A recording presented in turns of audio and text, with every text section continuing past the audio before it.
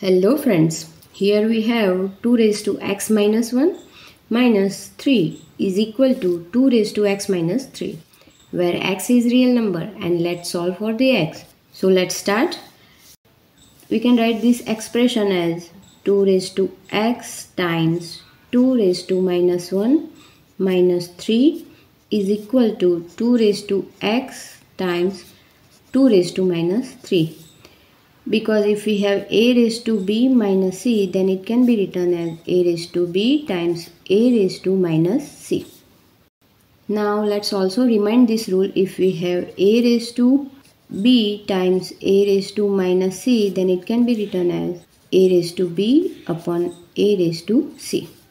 And we will use this rule here and here. So we have 2 raised to x upon 2 minus 3 is equal to 2 raised to x upon 2 cube. Now we will take LCM. So we have 2 raised to x upon 2 minus 3 times 2 upon 2 is equal to 2 raised to x upon 2 cube is 8. In the next step we have 2 raised to x minus 6 upon 2 is equal to 2 raised to x upon 8. Now let's move this to right hand side. So we have 2 raised to x minus 6 is equal to 2 raised to x times 2 upon 8. 2 fours are 8.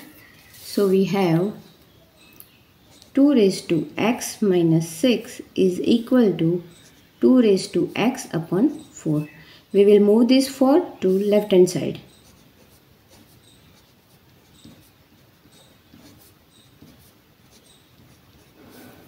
Let's open this bracket. So we have 4 times 2 raised to x minus 24 is equal to 2 raised to x. Now let's move this 2 raised to x to left hand side and 24 to right hand side. So we have 4 times 2 raised to x minus 2 raised to x is equal to 24. We can factor out 2 raised to x. So we have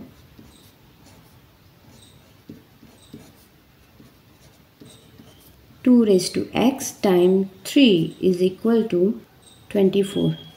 If we move this 3 to right hand side, it will be 8. So we have 2 raised to x is equal to 8.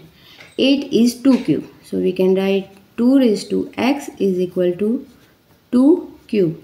We have same base, so we can equate their exponent. So x is equal to 3 is our answer. Thanks for watching. Please subscribe to my YouTube channel and we will meet in the next video. Bye bye.